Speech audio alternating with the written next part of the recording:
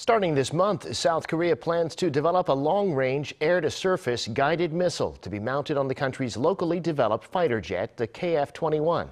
To achieve this, the National Defense Procurement Agency said Monday that the plan through 2028 will cost about $145 million. Led by the Agency for Defense Development, the missile will be designed to hit ground targets hundreds of kilometers away. If successful, this will be South Korea's first domestically developed air-launched missile. It's expected to help increase exports of the KF-21 fighters and speed up the development of other types of guided weapons systems.